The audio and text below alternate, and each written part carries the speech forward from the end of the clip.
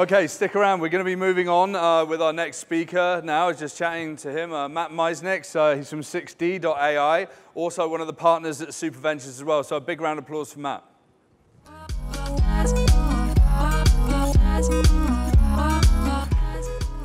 right, thanks, Nick.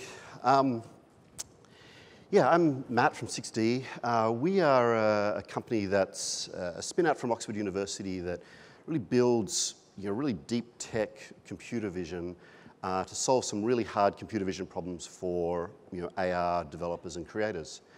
But what I wanted to talk about today is less about 6D and the how things work and the what things are, but more about the why. Why I started this company, why we're trying to solve an important problem, and really what it's going to mean to everybody working in the AR and eventually VR space.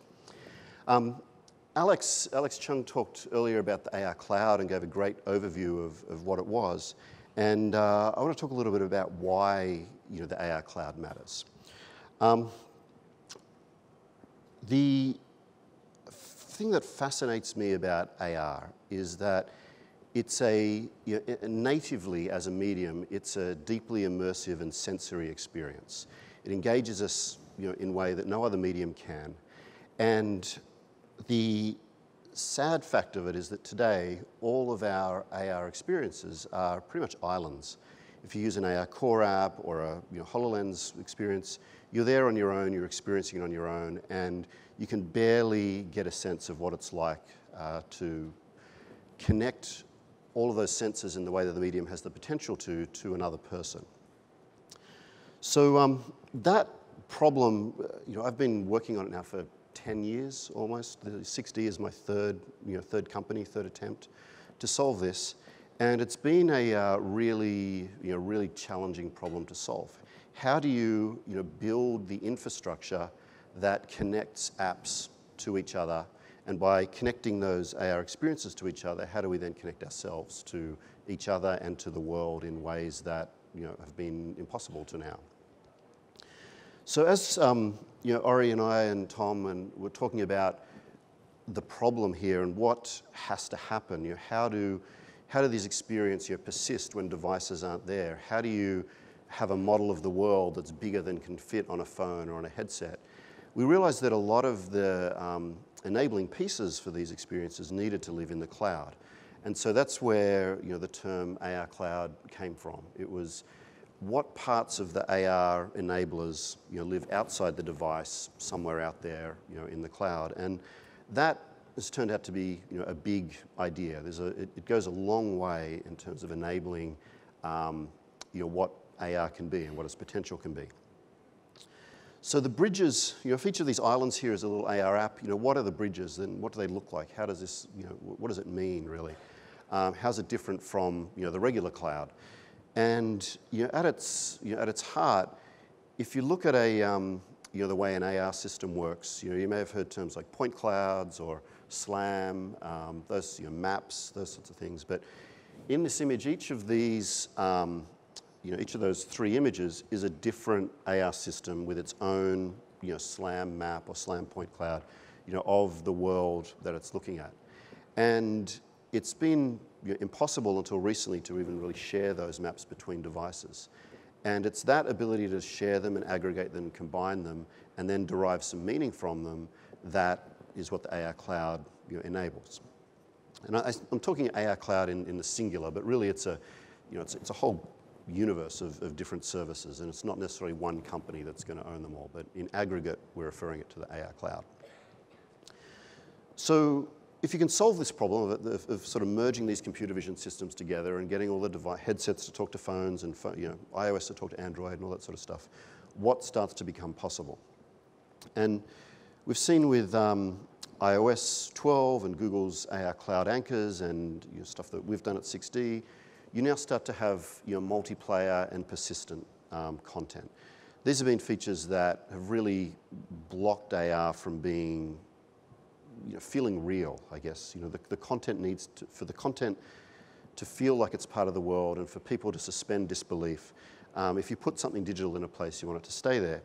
And if someone else comes along, you want them to be able to also see it. And the interesting thing about this is that because a lot of the early developers in AR have had to have knowledge of 3D, 3D content and building 3D experiences, a lot of them have come from the gaming world. And so terms like multiplayer have kind of stuck for this type of experience. But when you think about this new medium, if you only look at it through the lens of like a gaming or an entertainment product, then you're probably missing about 90% of the potential. If you swap out the word multiplayer and start using words like sharing or social or communicating, that's what this starts to enable. Like, how do we communicate in this new medium? How do we share experiences with each other, that someone who may be with us or maybe remotely? And so that ability for multiplayer to be a seamless, persistent experience is fundamental for AR and VR to get outside of a sort of a game console-sized market and eventually reach out into a smartphone-sized market. Now, anyone who's played with a AR Core or AR Kit app has probably had the experience of dropping an asset and then walking around the corner and you can still see the asset where it should be hidden behind a wall. That's called occlusion, or physics, where the content should physically interact with the world. And my friend Charlie, who's about to speak next, talks about painting the world with data. And what that starts to look like is, in this case, it's a Minecraft-style game that Microsoft showed off. You've got content on all different surfaces. It's physically interacting, and it's effectively you're taking digital content and smearing it all over the world. And that's a really cool experience, a cool user experience. But the trick with doing this is that before you can paint the world with data, you need actually a digital model of the world to paint on. And in this case, it's just showing like a mesh of a couch. And up to now, getting that model has always been a chicken and egg for any application developer. Because to build a 3D model of this room or of your home, you've either needed to take 1,000 photos and upload them to a server and do some sort of photogrammetry with a whole bunch of manual cleanup, or you've needed to use hardware that has an active depth camera, and you're restricted to things like Google's Tango phones or HoloLens and Magic Leap, and it was never a mass market solution. And so whatever it was going to be expensive to capture that content, no one was going to do it at a large scale unless there was an application to take advantage of it. And no one was going to build the application that took advantage of the 3D world unless that model was there. So that chicken and egg has always existed. And I guess the reason I started 6D was I met my co-founder and Professor Victor Prisakaru from Oxford University, and his computer vision lab had really figured out a way to build a model of the world in real time in the background on a regular mass market phone. So you didn't need any special hardware anymore. And so application developers could just assume that that model was there, and if the model wasn't already there, we could build it as the app built out. And so in this case, from one of our little demo apps, as you just wave your phone around, it captures a model of the coffee table and of the basket, and you can throw some digital balls and they bounce around appropriately and get captured in that, in the basket. So that's all kind of cool.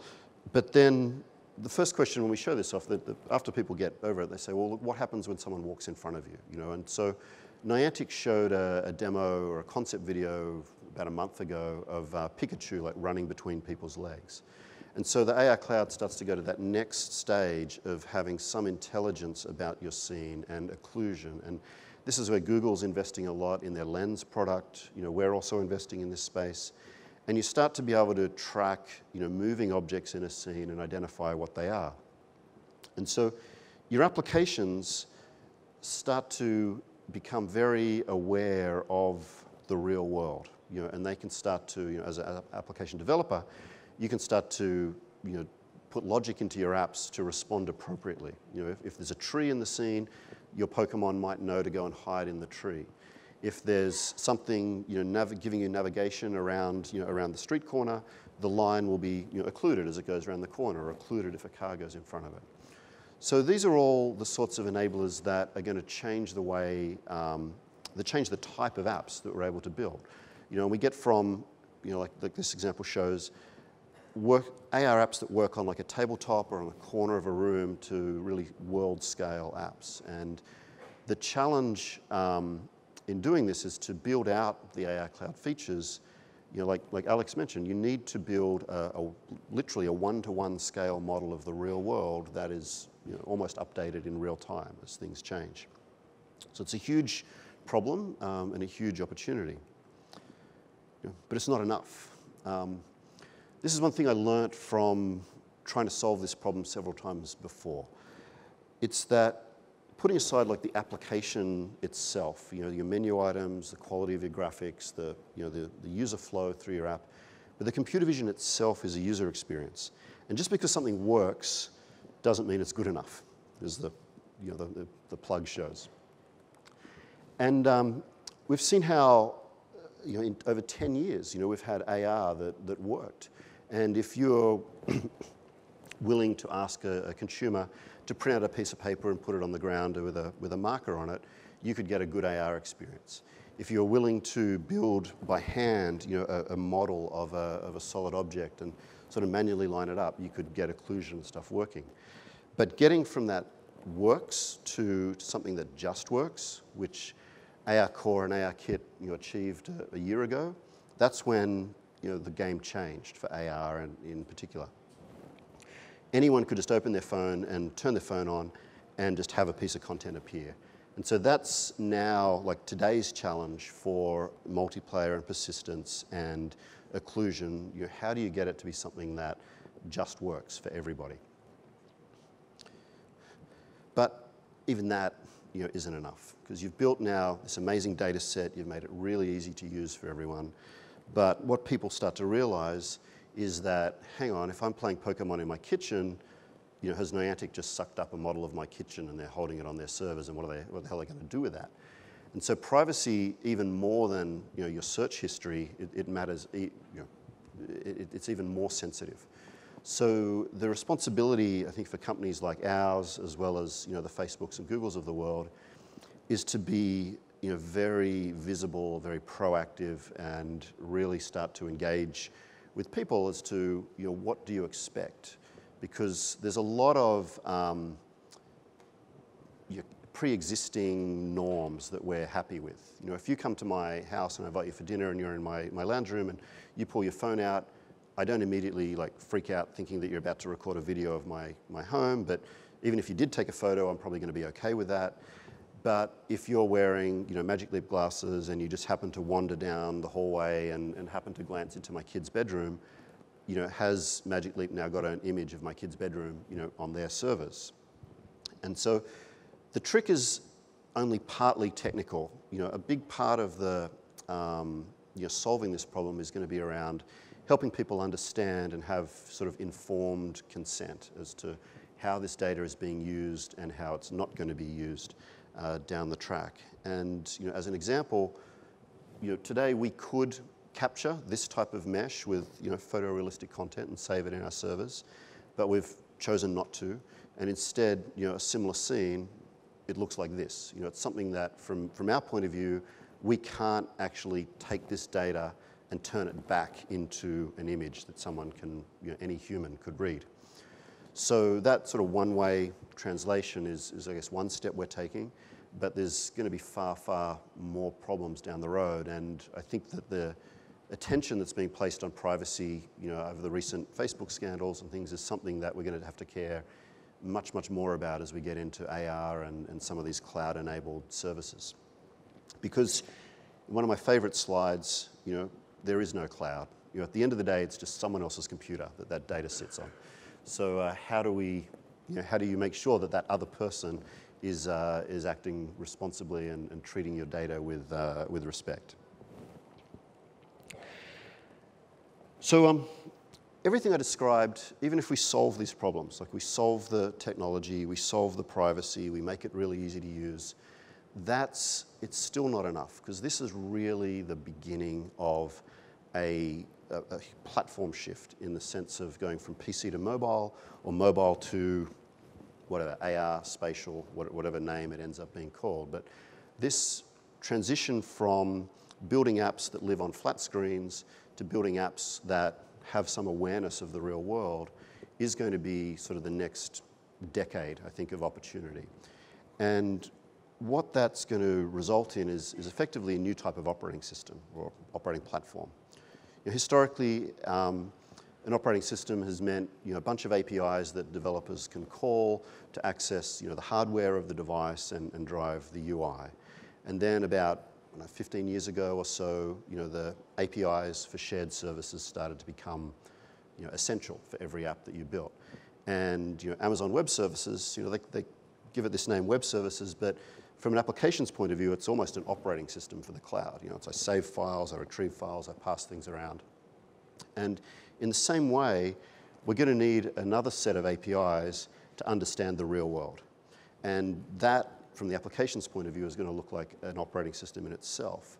And it's far more than just, here's the mesh or the geometry of the real world, or here's the coordinates of everybody so we can do multiplayer.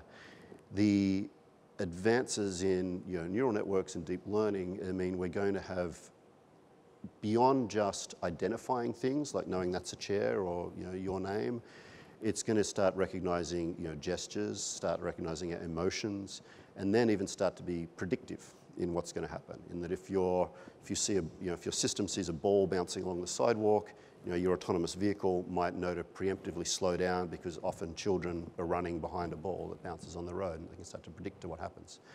So this real-world operating system is really going to be that platform that we believe is going to be ultimately the most valuable asset of the next platform transition.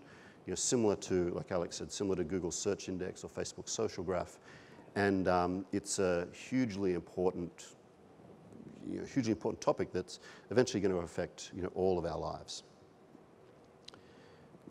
So in finishing up, AR cloud, when you hear that term, it's not like a one thing. It's not just a one sort of someone building a big model of everything, but it's really a set of APIs, a set of capabilities that are going to change what AR apps are capable of. But the reason for that, the reason that we do it all, is going back to right at the beginning, is to really unlock that potential of AR to literally change how we see the world and start to connect ourselves in ways that we can't currently do to people, to places, and to things in our lives. So thank you.